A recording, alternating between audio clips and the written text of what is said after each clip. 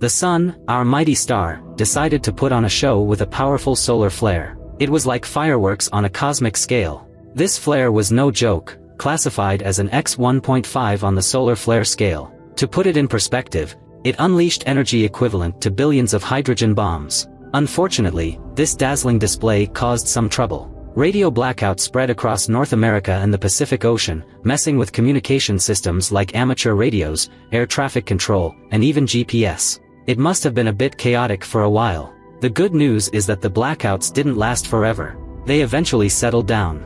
But here's the thing, space weather forecasters are warning us that more solar flares might be heading our way. You see, the sun is gearing up for its peak activity cycle, expected to happen in July 2025.